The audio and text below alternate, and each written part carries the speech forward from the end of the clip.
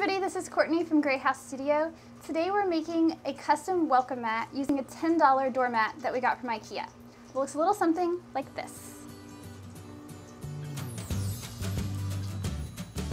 After measuring the mat, I made a large paper template of our Gray House logo that I wanted to cut out of the mat.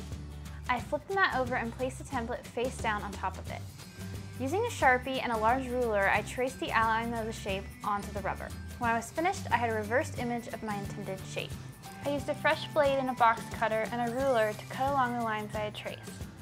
The blade cut through the mat easily and I was able to pull away all of the excess pieces. To add a personal touch, I created a stencil out of cardboard. I used an X-Acto knife to cut through the paper, template, and cardboard.